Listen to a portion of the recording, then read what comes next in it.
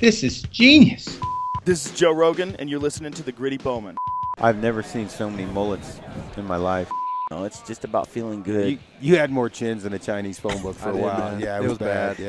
I mean, he's right. He said, Goonies never say die. We're going. We got this. All right. I was pulling the trigger, but the safety was on. I just Randy Black Eagle. That's it. Boom. That's my. That's how we roll. Just drop the mic and walk away.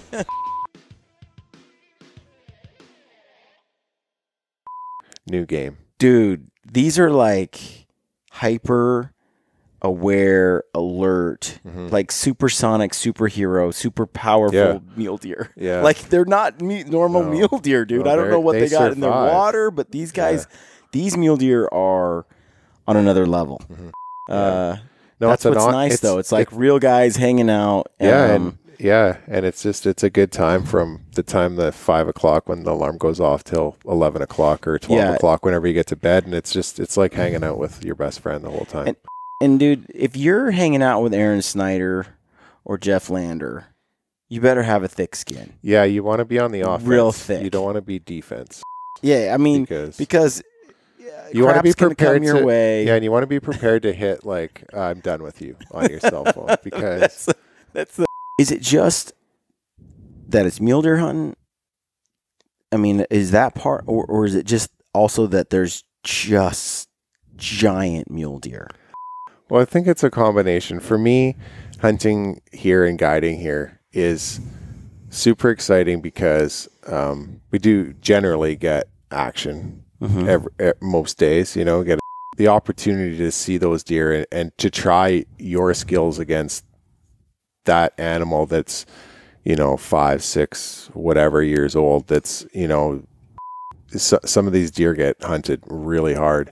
So to put, your skills against that animal is pretty special.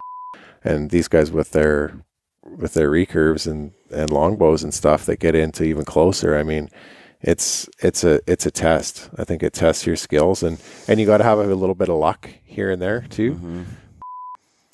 All right, folks, welcome to the Gritty Bowman podcast. I am here with a man of many names. I call you Action Jackson, which I think is a good name. And Jeff Lander, owner of Primitive Outfitting, he calls you Ben Laden. Just when I'm hungry, he says, as long as I'm eating, it's... Yeah, and you are Ben Jackson. Yeah. And Aaron and I, this podcast is coming to you from Alberta, Canada. I've never been here before. And we just came up here to hunt mule deer with Jeff Lander, which we met earlier in the year when Aaron started shooting a recurve. Jeff has been a big primitive, hence primitive outfitting, a primitive archery guy. We had Jeff on the podcast before when we did our bear hunt in BC. And Jeff hosted us there when Aaron shot his bear and I shot my bear. And it was a really awesome experience. We hung out with Gary Hilscher, and if you're listening to this podcast or watching this podcast and you haven't seen that, go check it out because they're good stuff. And so I got number 3 almost ready to go. I was supposed to publish it before we left, but I actually brought it with me, I thought, so I could publish it while I was away, and I left my hard drive with all my stuff. So, but we'll get that out here ASAP. But yeah, we're here in Alberta, Canada, and hunting mule deer. And I've never hunted mule deer before with a bow in open country. Well, actually, I did draw a tag once in Oregon, in Southeast Oregon, when I hunted, and I think I hunted 3 days, and it was just like this. Yeah. I mean, open. There's a little bit of a learning curve here. There's a huge learning curve. Yeah, it takes a few days to get used to how far we glass and how hard it is to get close. So Ben, tell people who you are, your background, how you got involved in this, your relationship to Jeff. Yeah, well, I guess I've been hunting since I was a kid or whatever, and And how old are you now? I turned 41 in October. Nice. So, yeah, the old 40 club. But, so been around hunting my whole life and stuff. And I met Jeff a couple years ago at CrossFit gym in West Kelowna at Body Shop CrossFit. And obviously saw the First Light sticker in the truck. And the truck. And what do you call that truck, by the way? I don't know. It's pretty. It's a pimped out black Toyota Tundra. Yeah, you definitely. It looks like somebody who's trying to overcompensate. Well, or compensate for truck, something. so that's okay. We're gonna cut that truck some slack. Right? Yeah. But anyway, yeah. So I met Jeff a couple years ago, and we've been doing this mule deer thing, and yeah. So yeah, it's been you good. started And helping Jeff guide. Well, this year was my first year full time. I was out there spring bear hunting with him and stuff, and doing some stuff. So hopefully there's more on the horizon. But my normal life, I'm a helicopter mechanic, and this is kind of my getaway time and do some guiding and meet some good people. And that's pretty cool. Jeff's cool. Jeff's fun fantastic. To hang out yeah, with. we have such a good time. Like it doesn't matter. He's funny. He gives me crap every day. I give him crap. No, that's what's nice though. It's like real guys hanging out. And it's a good time from the time the 5 o'clock when the alarm goes off till 11 o'clock or 12 o'clock whenever you get to bed, and it's like hanging out with your best friend the whole time. And dude, if you're hanging out with Aaron Snyder or Jeff Lander, you better have a thick skin. Yeah, you want to be on the offense. Real thick. You don't want to be defense. Yeah, I mean, because you want to be prepared come your way. Yeah, and you want to be prepared to hit like I'm done with you on your cell phone, because that's Aaron's new favorite thing is he's on, you guys are on the phone and Jeff will say, You're boring me, and then he'll hang up on you in the middle of. So he only called me like 157 times today, but I bore him. So you know what's funny is I've been on. So Jeff called me a few times because when we got on Aaron's buck. So this podcast we're going to cover kind of my story, hunting my deer, and then we're going to do another one with Jeff and Aaron and I covering Aaron's monster buck. There's it's a great story. So excited to kind of share that with people and get them excited. Yeah. Well, both hunts were super fun and unique too, you know? So, yeah, it was cool. Here on the last day of the hunt, which is today, we got on, we all kind of spread out. Yeah, we put our resources all over the place today. And got after it. When I was talking to Jeff, though, I've been on the phone with him a couple times, and he's like, "Hey, Brian, what do you got? You got a couple bucks, bedded?" I'm like, "Yeah, I got a couple of bucks. You should come over here to this area. I know where they're at, and put on a stock." And he's like, "Click." There's no thanks or okay, I'm on my way. It's just he just hangs up, or he'll be like, "So how many are there? Where are they at?" There's 4, and they're on the hill. Well, Click. That's because he's like, okay, he's got his information. That's because Jeff he wants his hunter to think that Jeff drove up on them. Right? Yeah, that's the game. Yeah. So anyway, it's a little late. Yeah, it is late. It's but that's all right. And we've been going without sleep for days, so we're a little bit. We could use groggy. Coffee maybe, but. So you got involved with Jeff, and you came down here and started guiding. So tell me, what do you like the most about it? Well, I love meeting new people, and I love the archery part. I love talking about like bow setups and different things every day, and it's fun to find the animals and try to the stalks are. Everyone's different, and everyone has its challenges, and I think you learn every time. The more you do it, and it's neat to see people from their first day. Like Monday morning, you maybe hopefully get on a stalk. Unfortunately for you and I, it wasn't until Tuesday morning with all the fog and stuff on the first day. But you learn a lot. Like you said tonight, we're driving home on Saturday night, and you're like, that first stalk was. I wish I would have done it. Well, no, it's not a disaster. I think we just learn, right? But it's fun. It's almost better those first ones for a guy to make a mistake and then he understands how hard it is. Because if you do it every time and he follows you, then it's kind of, I don't think he really appreciate how, because it doesn't matter how good you do, you could blow out in 2 minutes and it could be over, and that's going to happen. So. Well, Aaron has hunted a lot of mule deer across the West, and especially in Colorado. Bow hunted a lot of mule deer, and one thing we were noticing that he's mentioned, he's hunted a lot he's hunted in Nevada as well, in desert country, open country, a lot like this. And one of the things he mentioned, we both noticed. My impression of some mule deer, is they'll see a movement or they'll see something that they kind of hang tight a little bit. They give you a few seconds. They're not sure what to do. Yeah. They might watch you for a while. Well, they're occasionally kind of dumb in some parts of the world. Yeah. Country for sure. Like unhunted, right? Yeah. Yeah. Like the urban ones. We come here. Yeah.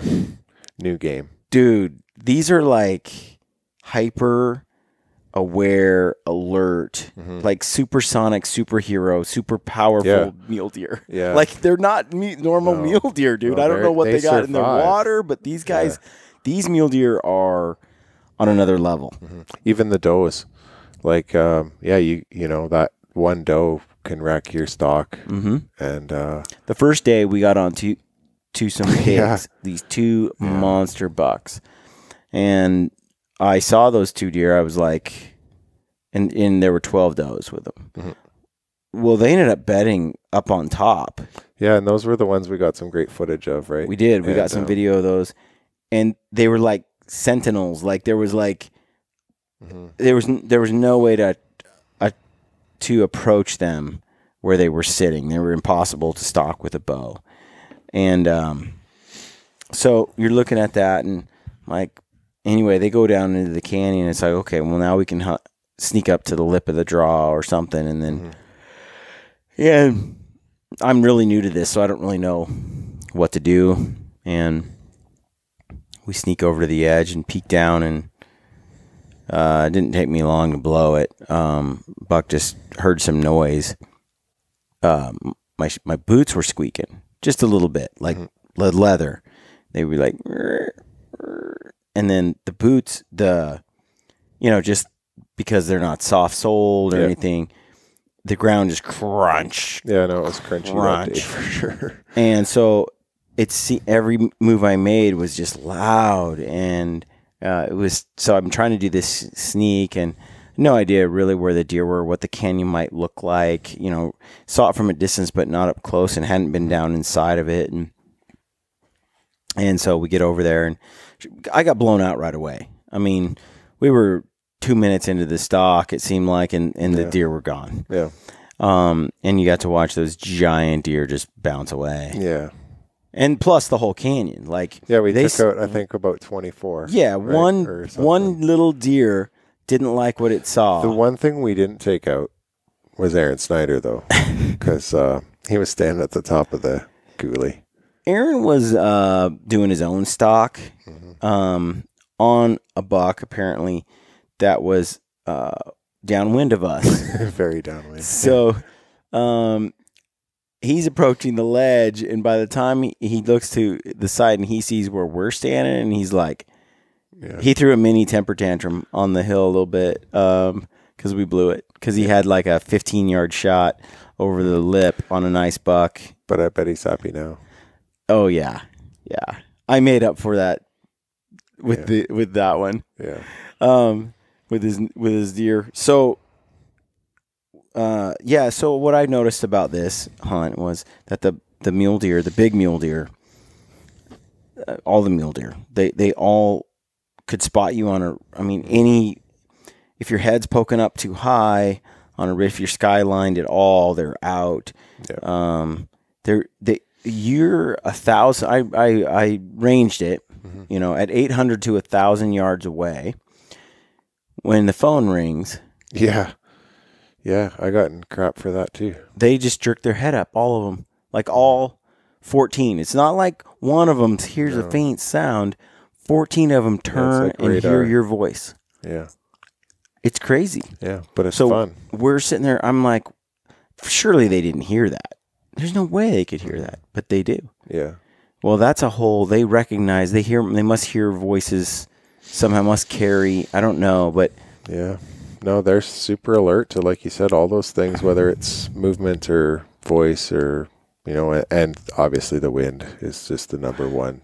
I did find that the wind here, because of all the coulees and then all the flat country, this is probably one of the easiest places I've ever hunted when it comes to the wind. Yeah, no, I mean, it's generally pretty consistent. It really, like, in some of the places where I'm at, I mean, there's no prevailing wind. Half the time it goes one way and then it goes the next way. Here, I felt like there were some mysteries, like those 2 bucks on the day I shot my buck. And we'll get into that. There were 2 great bucks that we bedded, monsters.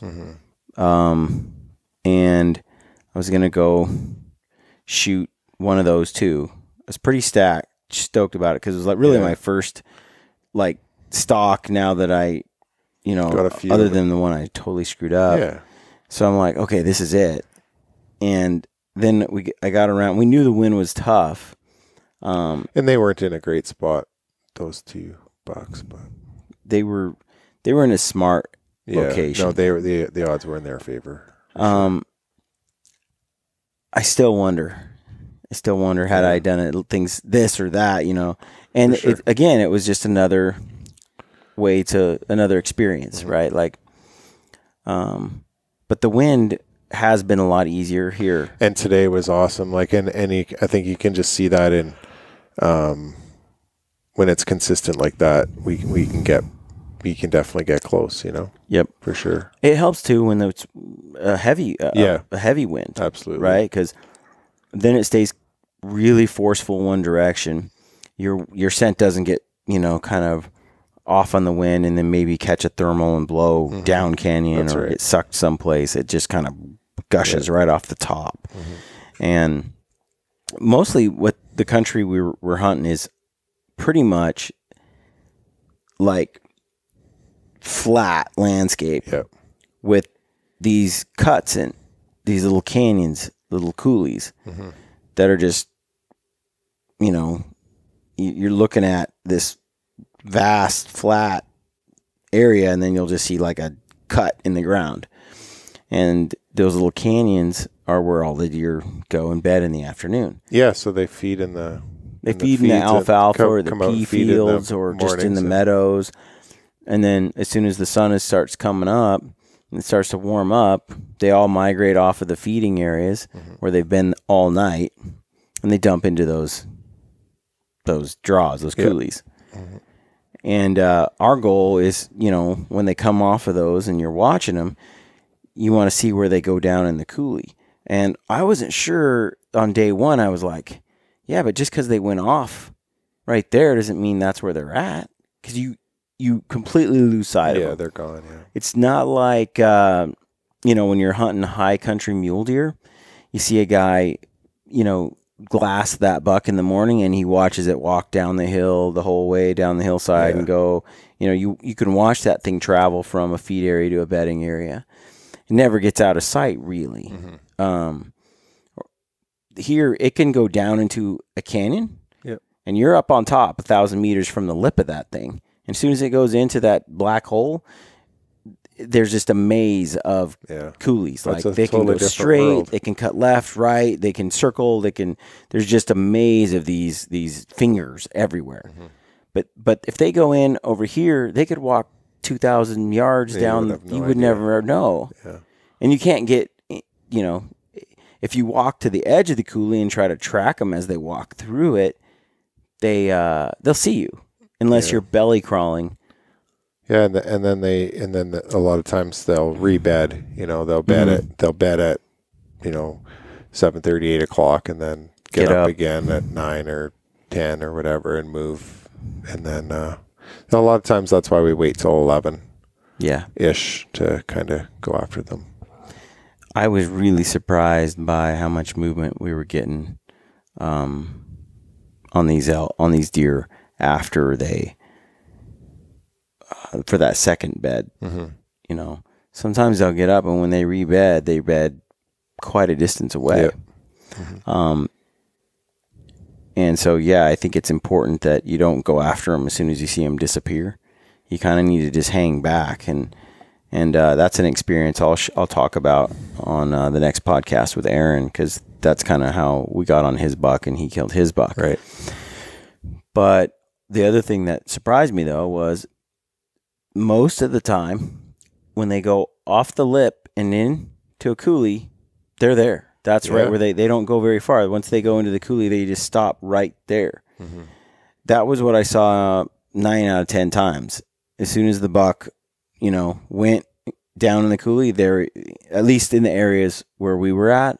I think that's pretty common, I mean, especially for that first bed. Like you say, they just seem like they want to get off the field and into cover, and they're happy with that, and then move again. Yeah. But the other thing that I noticed was they seem to always bed on a steep cliff at their back.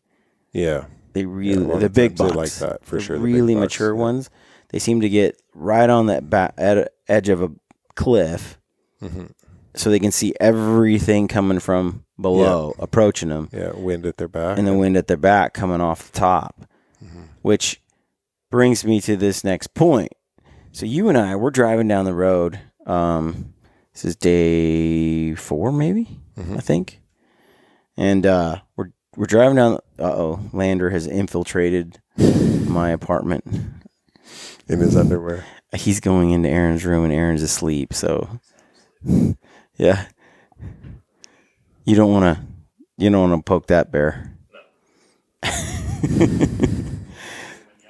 All right. So we're sitting there. We're driving to a spot, and we actually spot a buck that looks pretty heavy horned, big body too. Like, yeah, that's one thing I'll say about these Alberta mule deers. They're giant. They have giant bodies, just huge bodies. So anyway, we get the camera on him actually, and we film him, and he goes into this little coulee, and so we're like, okay, that's a pretty good buck, definitely an older buck and one we might hunt. Yeah. We drive down the road a little further, and then we park, and we get out, and we glass this huge wide open expanse. Yeah, right, it's big, and we're glassing it, and we get up to the top of this little knob, and you're like, here, go, rather than us just both glass this, why don't you climb up onto that little knob and see what's on the other side, because there's a whole bunch of area there too. So I went over there, and I spotted 2 great big they bucks. were nice deer. And I was like, I mean, what are they, like 160, 170? Yeah, I mean, it's always hard to tell, but I mean, I would say conservative, they were 160. Yeah. Plus, I would say. I was like 180. Yeah. One of them was really nice. Yeah, they're pretty nice. I mean, like I say, it's hard to score them right there, but they're beautiful. Big bodies. I mean, I'm just looking at these deer, and they have, I don't know how big Aaron's is. The deer, my buck, same thing, just huge bodies. And they can take an arrow. They eat arrows. I mean, it's like shooting an elk. Yeah, pretty much. I think it's similar. And I'm just not used to this kind of mule deer on steroids. And when we skinned them out and everything, these things are just covered in fat and layers of hide that's just on another level. So anyway, I see these bucks, and I'm like, okay, well, right away, I'm pretty optimistic. I think we both were pretty optimistic. Yeah, we were and they looked like they were at. right at the lip of this little drop, and then they were right there and totally shootable, stockable. But we did know the wind was kind of against us a little bit. Anyway, so I go over there. You get some gear together, and in order to get to that buck, we kind of have to be careful. And this is the challenge with mostly everywhere we went. Deer are everywhere, and like I learned a hard lesson on day 1 when we scared like 40 deer out of that canyon. One deer causes this massive domino effect. One deer runs, this whole canyon erupts, and deer just... And your morning's over. It's over. The whole canyon's empty. It's like if they just... That's the other thing is I've seen lots of deer spook, and some stay put and some don't. Here, as a rule, they seem to just leave. The whole lot of them. They're like, we're done. So they come across like deer that are heavily hunted, like very experienced. They're very experienced, and I don't know if that necessarily comes from a lot of the rifle season or what, but they're... Because we're in Alberta, Canada. So archery only in these zones till October 31st, and then there's a draw rifle season. We saw that buck earlier as we were driving by, the smaller one, than the other two, but a great buck, go down into this little coulee. So along with what we thought was a doe at the time, little doe. So I cruise over there and we glass up that little coulee to try to systematically check each thing along your way, paying attention to where the wind is so that your wind never blows into something that you haven't inspected first. Yeah. So you kind of have to glass and do the best you can searching these coulees with the wind in your favor, which consists of a lot of crawling on your stomach to the lip of a draw. Through the cactus. Yeah, through the cactus, which this place has prickly pear cactus and all kinds of other stuff that's just nasty. And my elbows, knees, and hands are just riddled with needles, and they're just sore and raw. I mean, next time I come, I'm bringing elbow pads of some kind of soft, like hard but soft outer layer, and some... Maybe we can talk to Kenton and Scott. Seriously, First Light, hook me up. Knee pads. Anti-cactus gear. But that stock, like, even on just after a couple of days, like you found that buck almost right away. Yeah. And that's what it took too, though, is it took being a lot more cautious. Yeah, slow for sure. Being very slow, being very patient, and work. And you can hear Jeff yapping at you in the back of your head all the time. Just go slow. And when I'm crawling to the edge, it's like you just have to do it. Take your time, do it. If you walk up to the edge, there's just something about it that they can see. When you crawl to the edge, especially the lower you get, I found, and you mentioned this to me earlier in the week, when the grass is up here, about a foot tall, and you're crawling, and you stay in that foot of grass, and you're just barely glassing kind of even through the grass as you get to the lip. They just don't see that. I mean, repeatedly over and over and over again, that was like a safe way to approach that ledge without getting seen. Now, when I was up on my hands and knees, that was not low enough. It was still too high. Very hard to... So, just as a general rule, I'm trying to keep my binoculars, right at the level of the grass, or where I'm looking through grass to be able to see. And you're just looking for antler tips, just something, just a piece of a body. So we do that, and we find the buck I actually kill. We find him in there, and he looks pretty good. Yeah. And we actually talk about whether I should go for it. Just get it over with. Just shoot But him. we come up with, that was plan B. The thing was we knew where the other two were, and they were giant, and I was like... It wasn't hard to talk you out of plan B to go to... I was like, let's go... We talked about blowing this one and then going for the other one, like trying it. And But then we were like, that's a... you're like, or the other way around, like, let's go for the big ones. And they were also not likely to spook this one.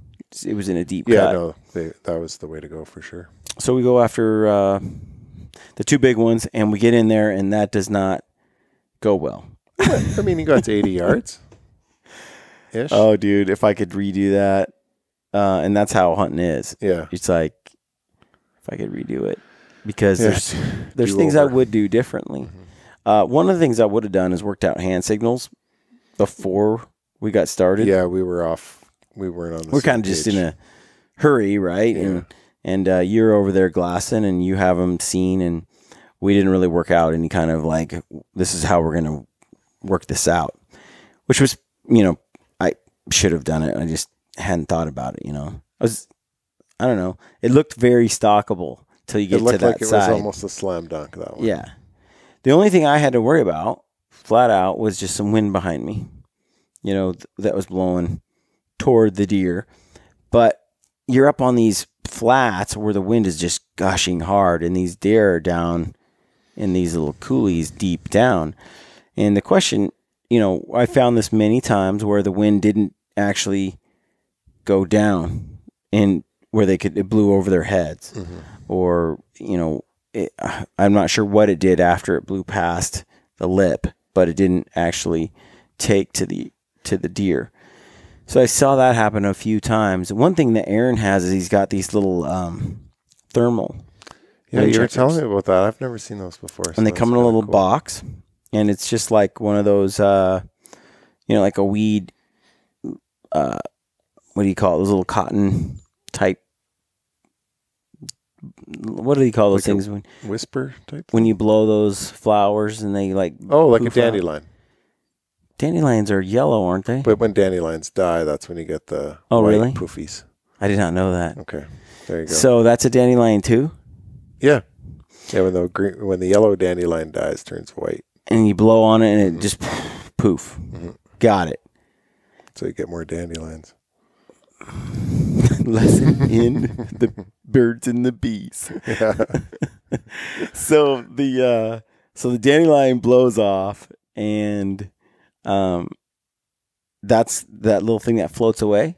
Aaron has like a box of those, and so he would drop them when we were elk hunting. He's like, they're kind of expensive, but you can reuse them if you can catch it.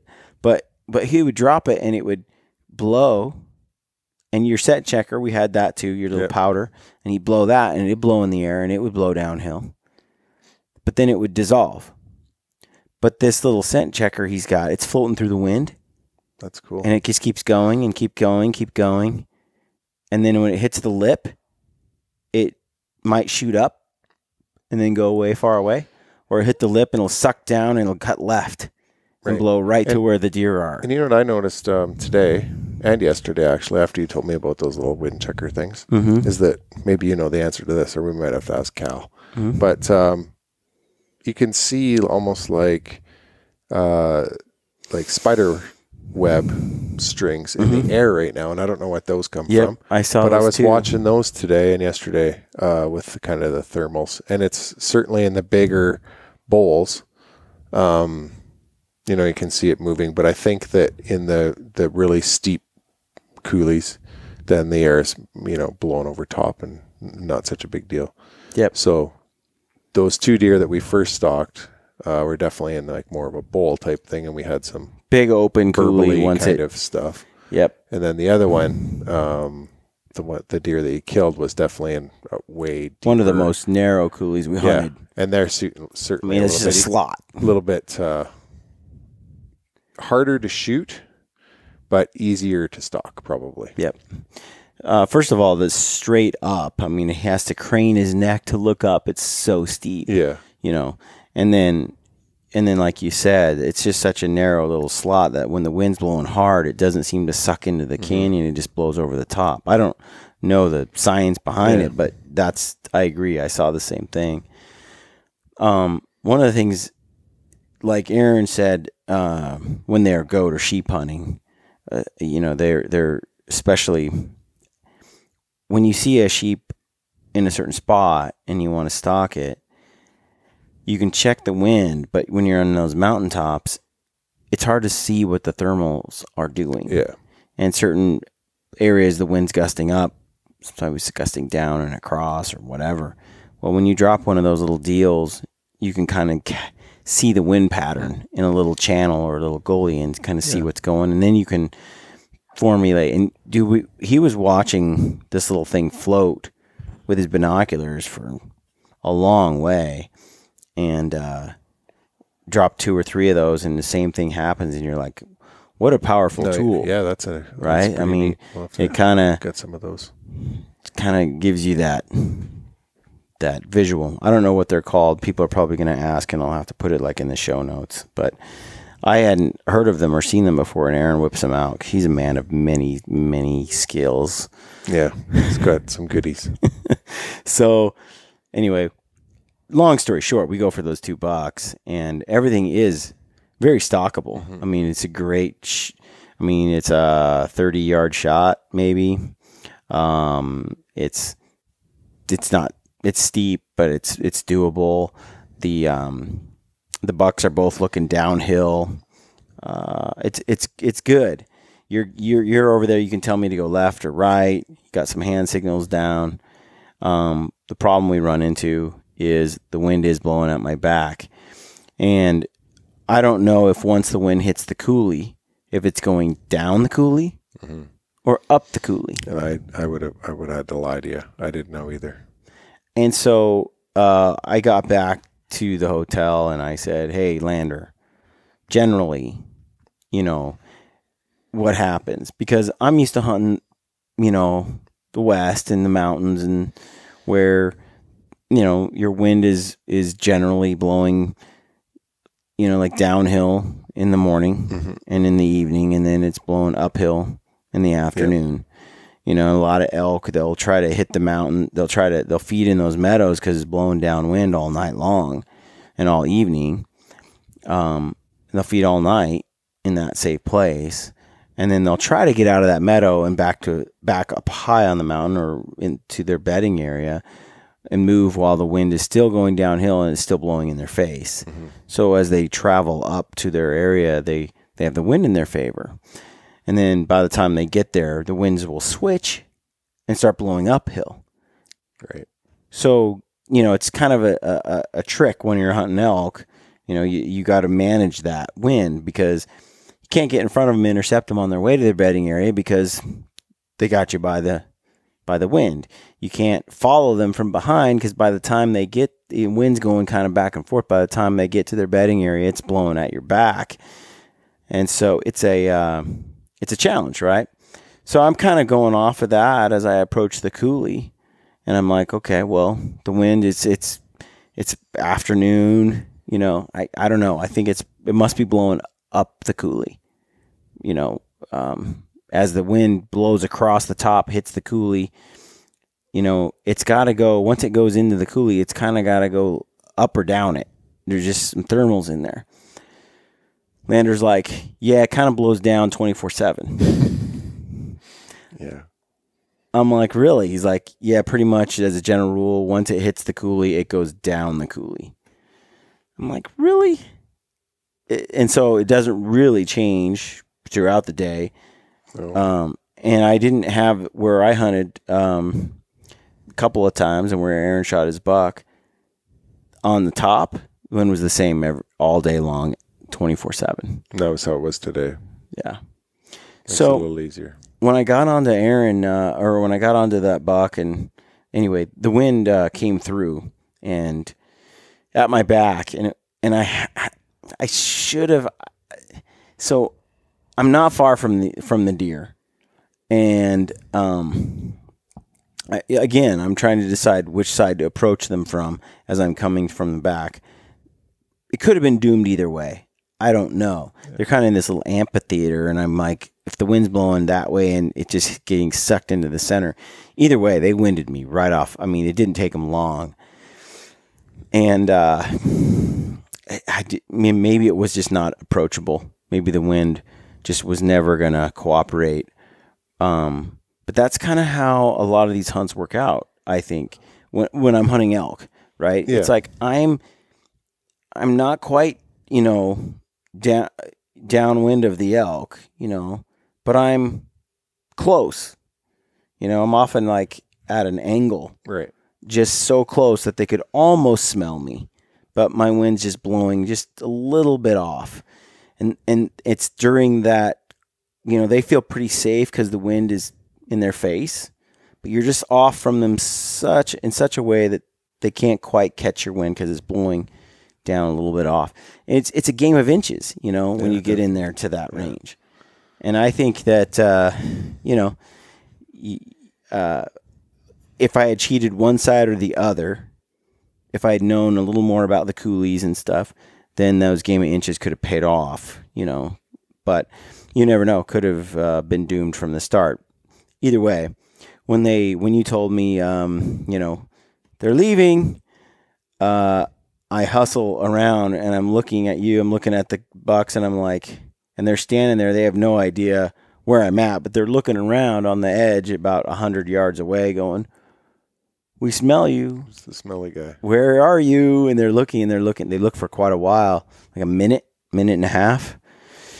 And it's just too far for me. I can't shoot that far. And they ran away and crushed my dreams. It wasn't long.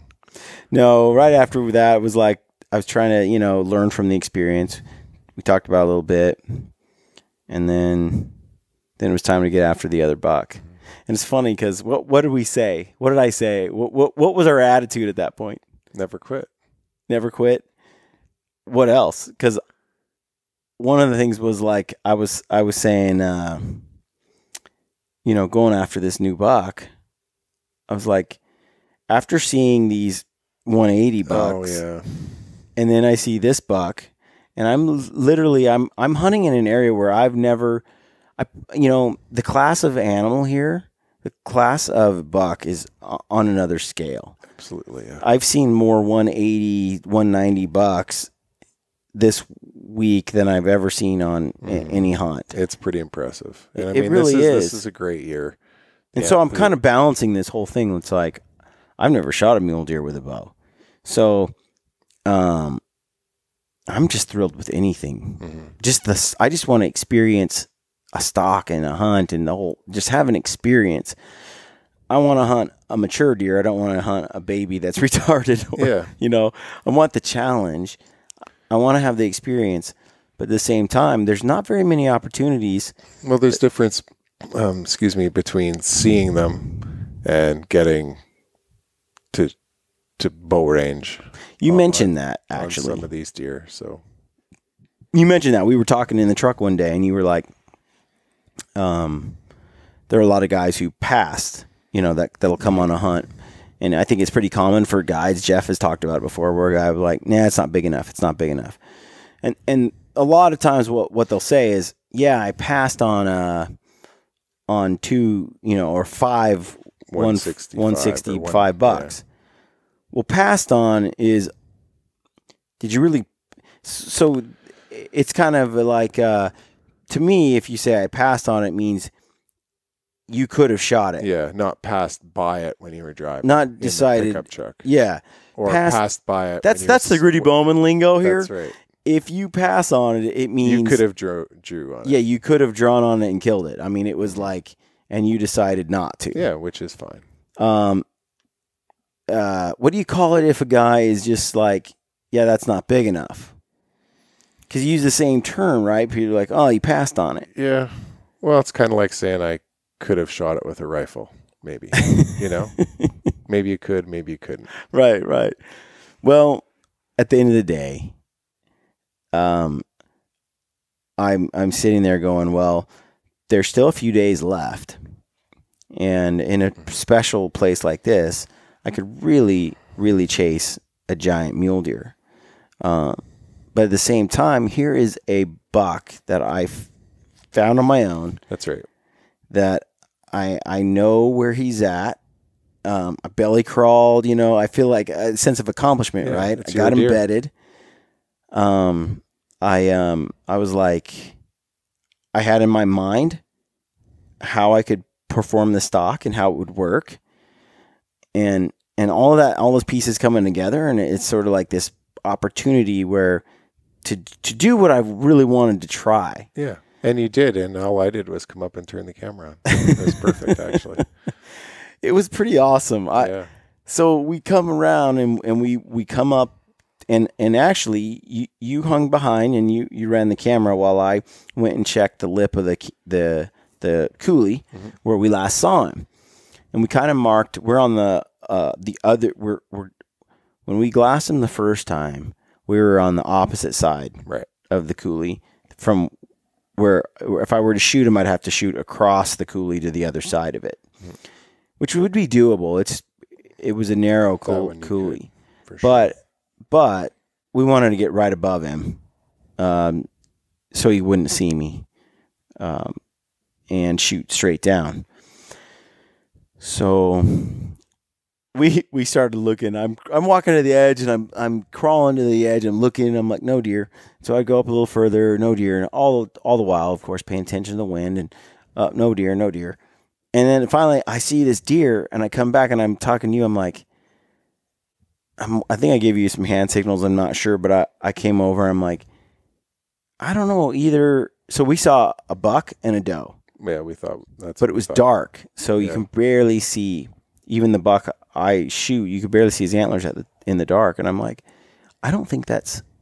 So I said, he just is a lot smaller. He's like a forked horn. I thought he was bigger, And I'm like, that can't be him. That can't be him. There must be 3 deer down there. Well, then later I put together that wasn't really a doe. That was a forked horn buck. Mm-hmm. Just couldn't see in the dark. Couldn't see his antlers. So I go back to the drawing board and search the whole lip again, trying to find this buck. And he ended up being bedded on the slope right below me. He was super tight on that bank. But it was like I just barely saw antler tips. And you could see from the camera how difficult he is to spot. Mm-hmm. Once you see him, you're like, oh, there he is. But he was hard to see. In fact, I'm like, come on down. You come, because I was down there glassing him for a while, getting things set up. And I'm like, I waved to you to come on down. And when you came on down, you lean over and you're like, you ranged it and you're like, oh yeah, 35 yards, smoke him. And it was a little buck. And I'm like, no, he's 20 yards. Yeah, the one I want is 20 yards. I didn't even see it when I walked over, or crawled over, I guess. And so you took a look at him and you're like, that's a good deer. Yeah. Real good deer. Absolutely. So I fell in love with him the second I saw him. And so, but it's so steep. And so we went through a series of options there. The wind seemed solid. Yeah, the wind was perfect. Yeah. And he's down in that steep cut. So we get to the edge. We're right there. And the thing is it's so steep. We're kind of laying sideways on the hill almost. And there's like a little, we're kind of already over the lip, down the hill a little bit. And there's like a little ledge kind of on that little ledge. And, you lean over just a tiny bit and you feel so exposed. Yeah. But we get the camera set up, get it trained on the buck, and I'm going to film the shot with the camera when the buck stands up. I'm going to shoot it. I actually was like, really, I didn't want to wait for it to stand up at all. Yeah. And we had I'm a discussion about that. Yeah, we did. And I'm like, Ben, I'm just going to shoot it in its bed. I really wanted to. Mm-hmm. It would have been super cool. Badass. Yeah. There was no angle or shot. I mean, He's buried in there. And I'm like, but Ben, if I go up here, I could maybe shoot. Or if I go here, and you're like, just sit where you're at and wait for him to stand up. And that was really hard for me. Yeah. And we sat there for quite a while too. How long were we there? I think it was probably close to an hour. I would think that the little buck got up and fed. Did he feed twice? Twice. Yeah. Yeah, so it was a bit of time to hold on the check cord on you. Well, and you're like cockeyed on the hill, and I got my bow ready, and I'm on my knees, my legs falling asleep, but you need to be in position to be able to draw and then lean over. The problem is I wanted to draw the bow, where he couldn't see the movement. Right. And then I wanted to lean over at full draw. So the movement that he does see is just me inching over, which may not catch his attention the way drawing a bow would, especially because this bow is like 80 some pounds, which I'd never shot an 80-pound bow before this year. And Aaron, when we were working with Hoyt and ordering up the bows. Aaron's like, yeah, do 80, do 80. I did 80 for years. Do 80, you'll be fine. And I'm like, well, I do 70 now. I really like 70, but I'll try it. I'll do 80, you know. So I do it. 70 is doable. 80 for me, and I'm sure if I practice and got stronger or whatever, but still at the end of the day, 80 is a heavy pull. Mm-hmm. Just it never stops being heavy. And I've noticed this year that, like at some archery tournaments and some shoots and stuff, that after shooting all day long at like Total Archery Challenge, I'm starting to experience fatigue, you know, even if I shoot my bow a lot, just because 80 pounds is heavy. And I think it's 83 or 80 something. It's maxed out. It's a lot to pull. So it proved to be a little bit of a problem when I was, keep in mind, we've slept like, I don't know, 5 hours a night. I have a couple nights in a row. And then we, a little dehydrated, tired, the whole bit, right? And then you throw on top of that, in a cockeyed position, your legs asleep, you know, you've been leaning over, and now you got to draw your bow. I have to draw my bow kind of angled sideways. My abs are engaged, you know, everything's, and I want to keep my eyes on the buck looking over the hill while I also pull 80 pounds. And so sure enough, that buck stands up, and I go to draw that bow back. And cool thing was, the camera died.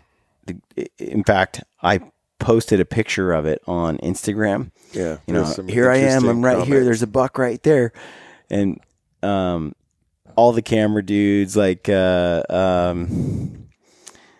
like, better switch that battery. Well, I didn't have another battery, and I'm sitting there, and I'm trying to conserve it, and you never know when he might stand up. Anyway, it dies about a minute and a half, 2 minutes before that buck stands up, which is frustrating. So, buck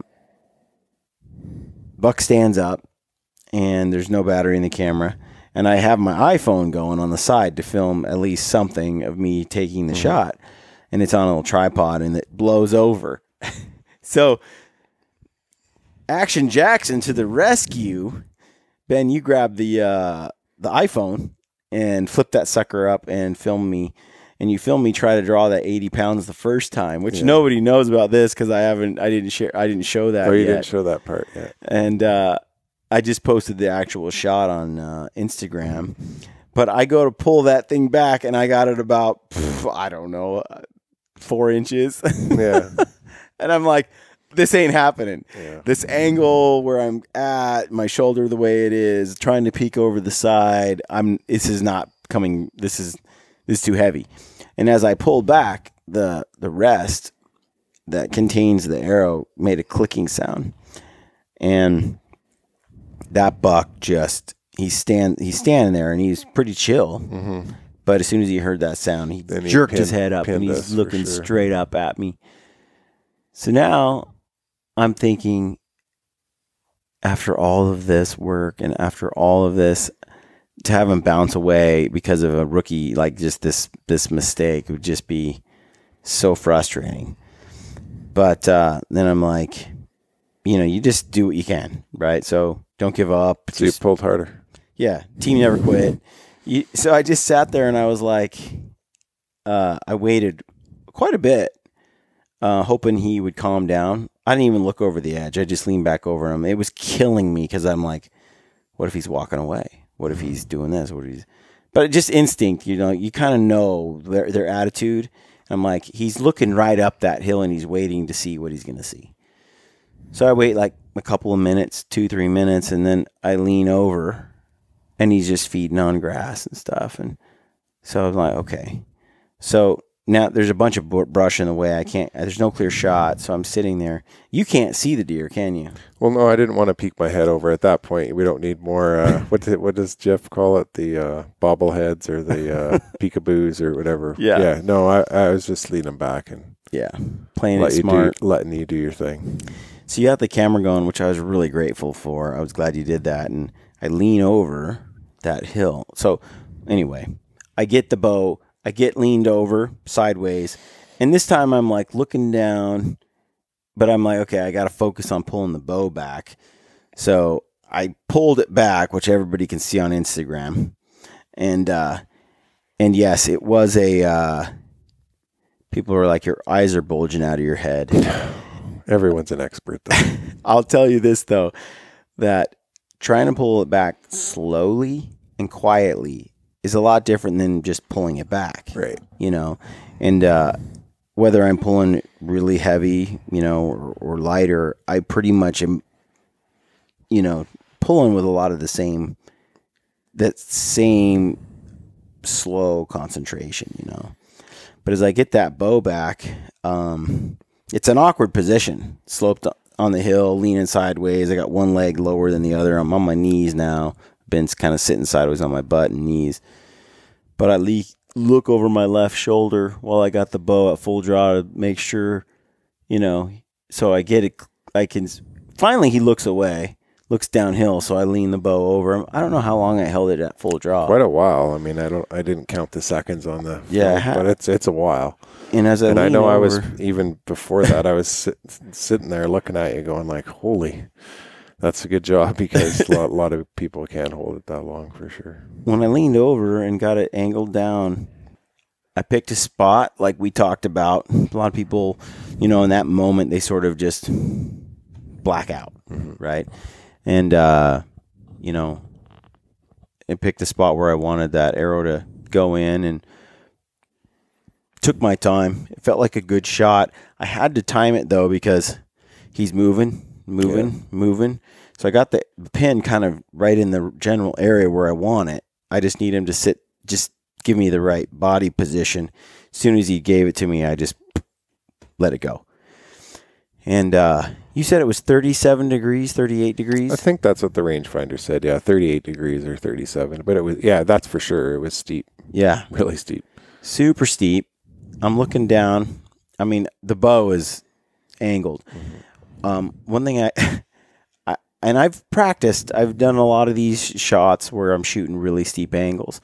You know, and one of those things that's important is that you're bending at the hip. You know, you're not contorting your shoulders to get into position. And anyway, trying to bend at the hip when you're on your knees, that's tough. It's sort of weird. I did the best I could, angling down and getting in that position, but I felt the cam hitting my body because it was just so steep. So I'm trying to maneuver my leg out of the way and do it all. Anyway, actual yardage, I think Aaron said it shaved like 8 or 9. Yeah, I think you said it was 22 or something. Or yeah, so Aaron was like, the actual range is like probably 30 yards. You know, shooting it for 22, and he's a that arrow when it entered right where I was aiming, maybe a little bit more forward, but right through with the angle I had, it looked like, so the arrow goes in, and I knew instantly, fatal shot. The deer is dead. And in fact, the arrow goes in, and you can hear it. Like people even mentioned on Instagram, which was funny because I posted it. I'm like, I'm going to cut it off right at the shot, and then people won't be able to hear or won't really know if I shot it or not. It'll just kind of be a teaser. Well, everybody could hear the thwack, the telltale sound, and so anyway, I shoot that buck, and I'm like, and he takes the arrow and he just runs, but the arrow didn't pass through, which really shocked me. I'm like, really? It didn't go through? And he's running down the hill, and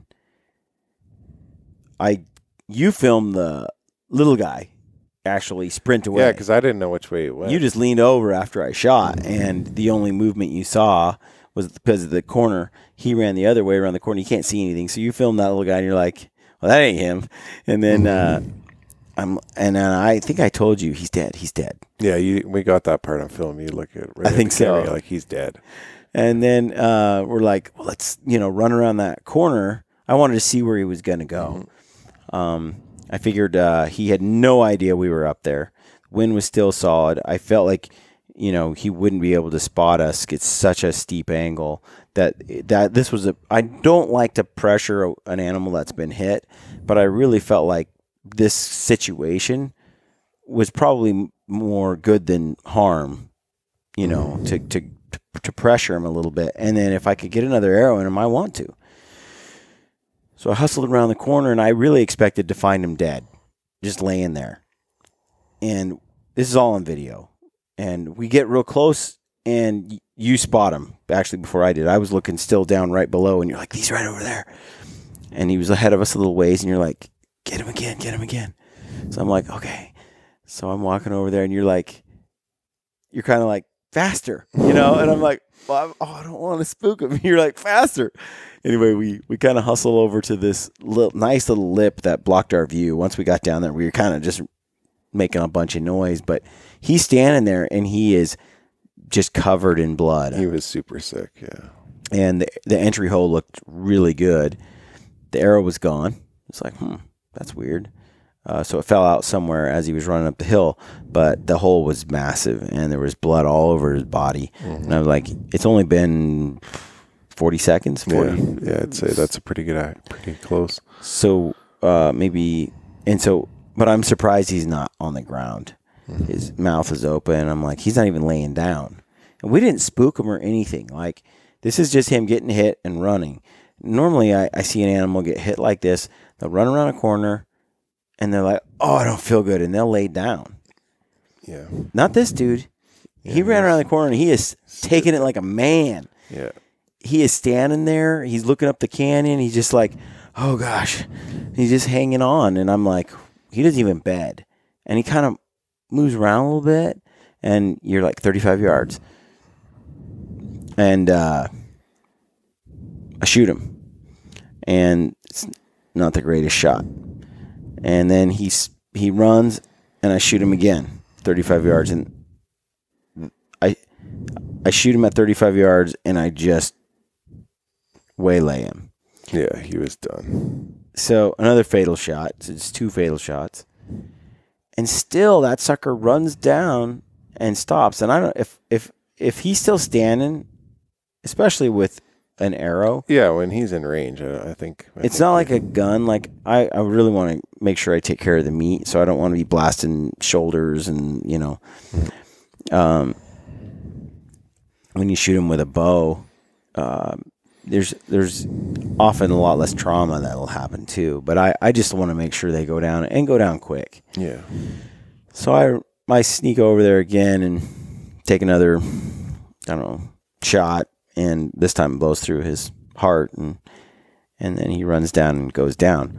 But I was really surprised that he did not go down after those first 2 arrows. I really thought he would be done for. Yeah. Faster. And so, and one of the reasons I'm talking about this is that these are big deer, way bigger than I've seen. Aaron and I were talking about it later, and he's killed a lot of mule deer, and he's like, the bodies on these up here in Canada they're like little elk. They're like little cow elk. Just hugely muscled, big bodies. So this buck doesn't go down easy. Finally does. And we experienced the same thing with Aaron's buck. And I was really wary about that because after seeing my buck eat those arrows, I really didn't think he was gonna. When Aaron shot his buck and it ran off, I was like, yeah, I'd like to give him hours, 4 or 5 hours, just because now I've seen how well they take a hit, and I shot it with a compound and put a 2-inch hole in it, and Aaron ended up pushing his a little bit and, trying to get in close again. And that buck, he wasn't dead, and he wasn't going to be dead for a while. And so it could have been bad, It could have been a hard time finding him. Because once he got pushed, he got that first hit, he ran and he laid down, and he would have just died there. Right. But we got a little closer. Aaron got a little closer, and he beat feet out of there, and then he went a long way. And if it weren't for some lucky glassing from the top by Lander, he may have gotten away. So it's always such a hard call to know whether to push or. I'm all about, and Lander said the same thing. I'm all about waiting. Yeah. Why? Well, you can always wait. Yeah. No, they that's will, right. 99. I mean, not 99, but most of the time, you hit an animal, they're going to run to the first place they think is safe and lay down. Yeah. And if you've hit them in the guts or the lungs or the vitals of any kind, if you hit a muscle, it may or may not die. Right. You hit it where it's fatal. It's just going to take time. Just give it time. And then when you look for it, right where it is. Mostly, you're within a general direction. You push it. Aaron's buck went up the hill, way up the hill, stopped bleeding because he shot it pretty high, and that thing turned around and circled back behind us and went back to where he was shot almost. Well, we were gonna totally look in the wrong direction, right? So. And that, again, I can't help but think that's not coincidence. Those suckers are smart. They're tough. They're smart. Yeah. That thing outwitted us big time. Mm-hmm. So anyway, that was an awesome experience for me. Like, I'm kind of like addicted now. Good. To mule deer hunting. Can't wait to have you guys back. Because going up there on that hill and crawling in after these deer is just, and then the size of them. Like South Cox has talked about mule deer hunting for years, and we've had South on the podcast, and he's a good friend, and he talked about basically, hunting mule deer. It's primarily what he does, like no other species, and he loves, like, he talks about the challenge of finding them and then kind of strategically thinking of an approach and how to sneak up on them. And then once what's going to work with the wind and the terrain, and he looks for micro topography and terrain features that allow him to, like, stuff that you didn't think was there. But you get there and you're like, oh, there's a little cut here. And if I go up that cut, that blocks this view. And you're just working with the landscape to get in close, and you're methodically getting there until you get that shot. And he's gotten very close to shots with some deer, and so I've always admired it and also wanted to do it, and then to be here and to do it a number of times, and just to get the hang of it a little bit. Yeah, it's like now I have some newfound skills and drive and desire, and it's like I want to redo it now with these new. This is new tool set. Well, you guys will have to come back and we'll do it again.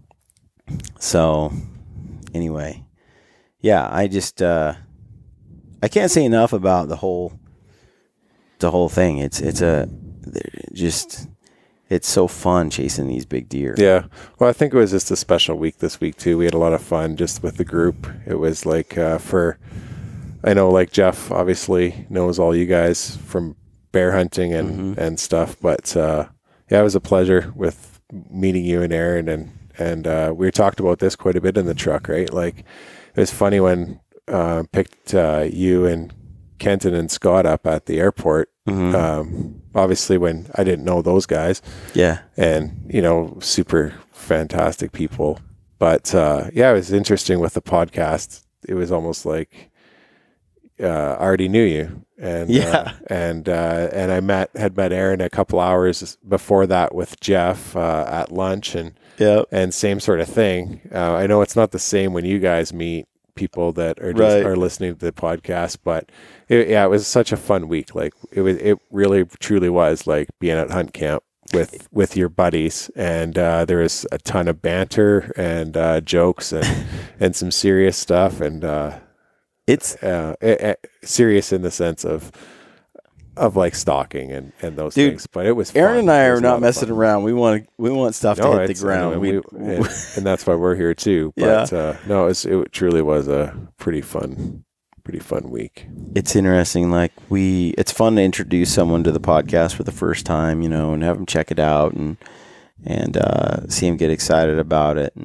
But there's also people that have been listening for a long time, and when we meet someone like that, it really does. It's cool on our end too, because even though we don't know the person, Right. we know that they pretty much know us. Mm-hmm. They know just our personalities and what we're like and what matters to us.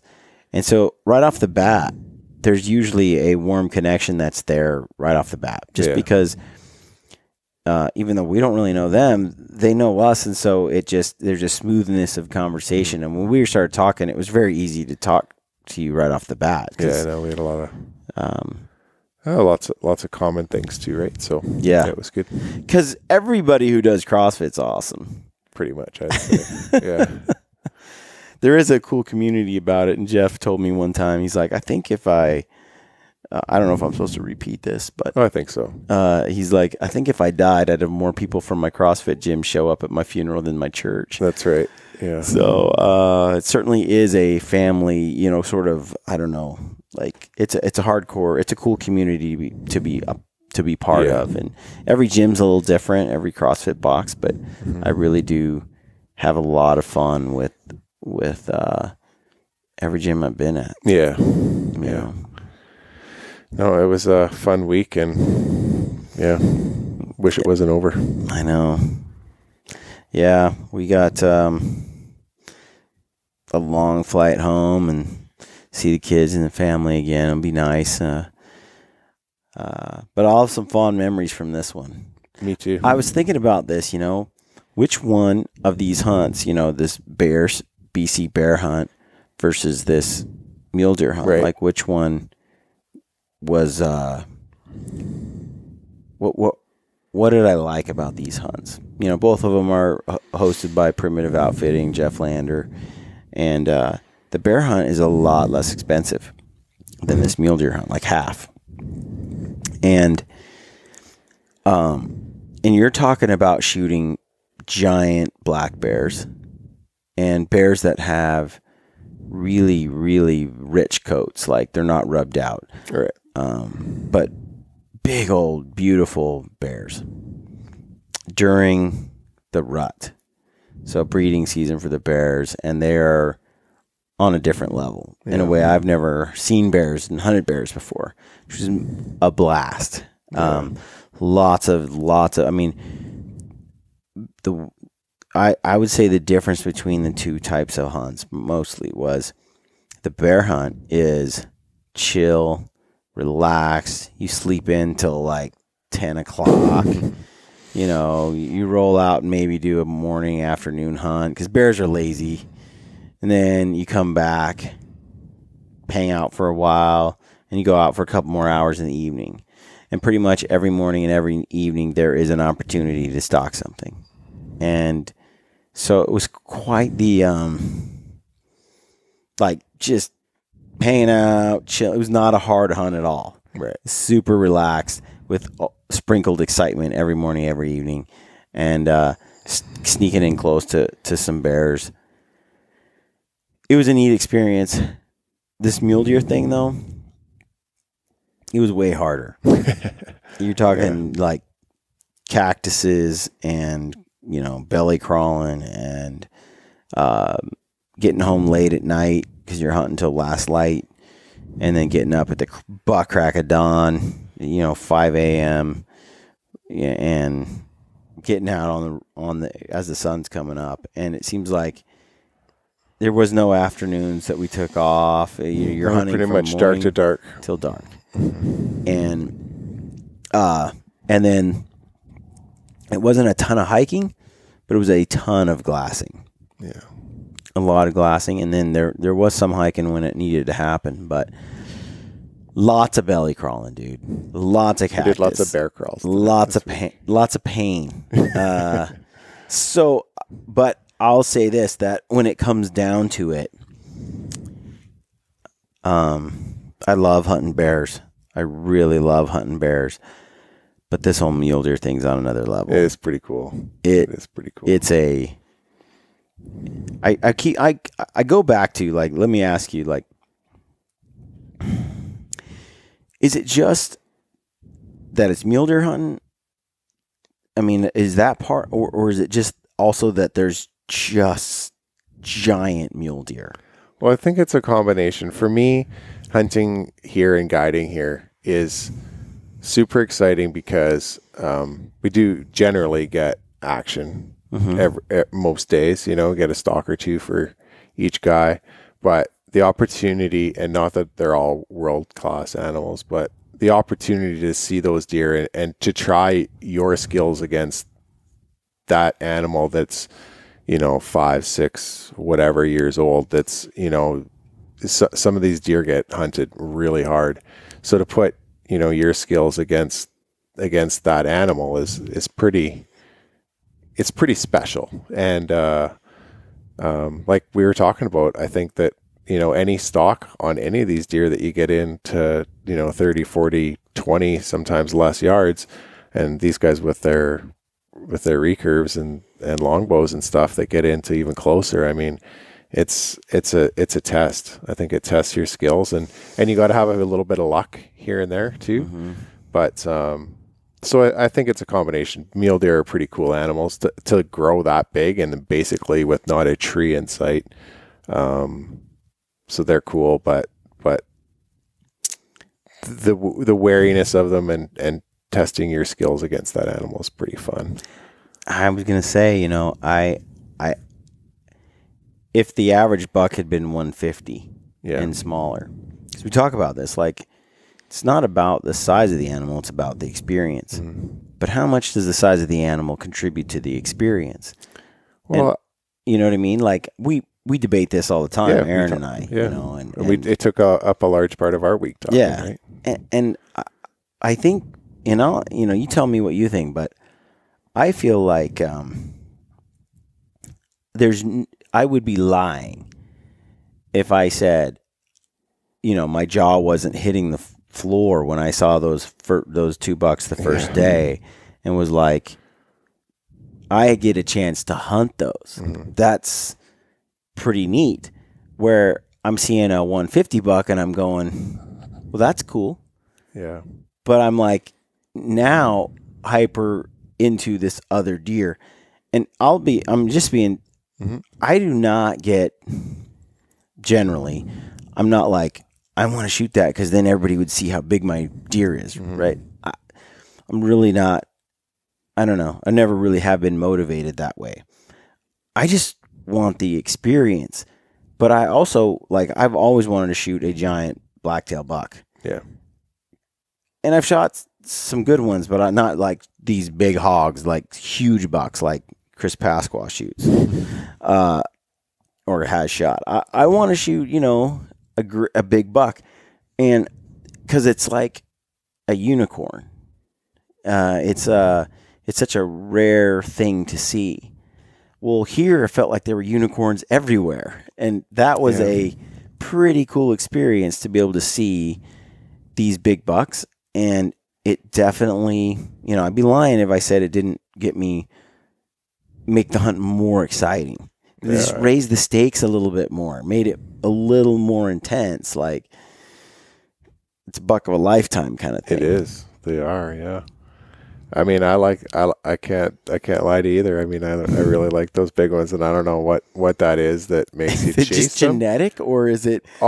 Personally, I think it is I mean, you would like to think that those bigger animals, more mature animals, better genetics, are like the ultimate chase. You know what I mean? Mm-hmm. They have the most amount of skills compared to a fork and horn that, this is his first winter. Absolutely. But right? we talked about this. If you have a 150 buck, and a 180 buck, they could be identical in every way except the size of the antler. Yep. Yeah. And when you compare the two, in fact, the 150 might be wiser, smarter, and more difficult to kill. Antler size doesn't necessarily indicate once a buck gets to mature, it's just going to maximize its genetic potential, right. And that's what it is. That buck I shot, he's a hog. His body's huge. Yeah. Aaron's buck, I think, had a bigger body, but not by much. Mm-hmm. Not by much. And I'm like, if those two tangled, you wonder the bigger guy should win. Yeah, that's not always the case though. But it's not. Yeah. And it's very interesting. Mm-hmm. I just bring it up. Yeah, I don't know. I mean, they look pretty cool with big horns. I'm just telling you, like, yeah. I don't think it's culturally, and I could be wrong, that drives my interest and like Aaron's interest and other interests in size of horns. Mm-hmm. I just wonder if it's just something that is just like, why do we think horns are so cool? I don't know. But they are cool. They are cool. Super cool. They're just cool. And when you see that much just mass and bone and the formations, and it's like you never know quite what you're going to get. Aaron's, I could see in the spotter all the stickers hanging off of this buck. Yeah. And when he shot this buck, I was like, oh, he shot the smaller one. And I was kind of splitting hairs because they were both giant, right? Yeah. But I had been watching the bigger one and I say bigger, I can't tell for sure. In fact, Aaron's could be the bigger one. In fact, Lander said, he's like, when Aaron shot and he saw the other one run off, he's like, man, I don't know. Maybe he did shoot the smaller one. But you're talking inches. Yeah. Right? And at that point, it's like, why are we even having the conversation? Yeah. And I think when it comes because it's fun. It's fun to have the conversation. We got to talk about something, I guess. Yeah. But yeah, they're all good experiences, and we do have people that come and their quest is to shoot a 180 to 200 plus inch mule deer, and I think that's great if that's what your thing is. But I mean, if you pass up, 4 or 5 deer that are mature animals in the quest for that, then you should be happy to go home empty-handed if that's what happens, Yeah. And that can happen here. I think sometimes people think, oh, I saw, 2 or 3 180 plus deer here today. I should be able to get one of those in 6 or 7 days. And the fact is it may not happen with your bow. Yeah. So, yeah, that's one thing Aaron was saying. He's like, especially with trad gear. Oh, you got to have a dose of reality. Yeah. Well, what those guys do is pretty cool. Dude, when he shot that buck, I mean, that's 38 yards as a poke with a recurve, dude. And steep angle, pressure. No, that's pretty. He's the Iceman. Yeah. No, or something. Pretty cool. The Terminator. Well, dude, I want to thank you. I had a blast. And part of that, the reason that this experience is so good is because we have guys like that we get to hang out with, like you and Lander, which you're just like salt of the earth, our kind of guys. You can take a joke, you can take the teasing, you can dish it out, you can give it back, and then just laugh, and all that stuff is. You're calm. I'm shushing you because you're breaking, making noise behind me, and I'm making more noise going down the hill. And it's like you were a very good guide. So let me kind of do my thing, and it's just like it was a really good experience, and so look forward to staying in touch. Yeah, and you shot a giant. nice buck this year. Yeah, I was lucky. Yeah, 180-ish. 180-ish. something. Beautiful buck. And people can look at the photos of that on, you have them on Instagram. I don't know if it is on my Instagram page, dude. but maybe I'll have to put it on there. You need to put it on Instagram. Yeah. Ben, I'll put it on Instagram. Okay. But and you're, what is it, Jackson? B Jack, I think 212 or Jack B 212. That's how much I use it. Is it Jack? Okay, Jack B 212. Yeah. And he's going to start using Instagram more, so I can follow Jack's life and stalk him and see what's going on. That'd be excellent. I think there's like 6 pictures on there or something. Yeah. They're pretty old. Yeah, it's pretty bad. So I'll throw wrap some it up. crud on there, dude. Okay. All right. Well, thank you. I really appreciate the man. week. We had a lot of We got a fun. bunch of videos on YouTube of this hunt, and we're trying to edit them and get them up so people can see that. But we haven't. We haven't had really a lot of hours. No, we haven't. Not the hours I expected to have actually. So, but we'll get those videos out. We have great footage of my hunt and Aaron's hunt, and we'll throw those up on internet ASAP by the middle of next week at the latest, I think. Well, thank you very much. Thanks, Ben. Appreciate it. Stay gritty. Yeah, you too. Okay, gritty friends. I hope you enjoyed that podcast. If you did, please take a moment to leave us a review on iTunes, Podbean, or Stitcher. We love reading your reviews. And connect with us on social media if you're on there. Look us up on Facebook and Instagram, and take a moment to subscribe to our YouTube channel so you can receive notifications when we upload new videos. We've got a sweet deal with Mountain Ops. You get 20% off on all Mountain Ops supplements, combo packs, and apparel when you type in the word gritty at checkout. If you're a hardcore elk hunter, or you want to be, go to the Elk 101 website online and check them out. Our friend Corey Jacobson is killing it with some of the best elk hunting information and entertainment on the web. Alright friends, let me leave you with one other quote from Theodore Roosevelt, who said, "It behooves every man to remember that the work of the critic is of altogether secondary importance, and that, in the end, progress is accomplished by the man who does things." We all have a choice. We can be people who do things, or people who criticize the work of others.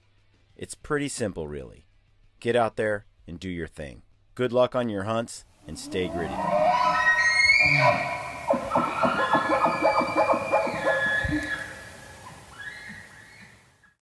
This is Ty Stubblefield, and you're listening to the Gritty Bowman. Gritty Bowman.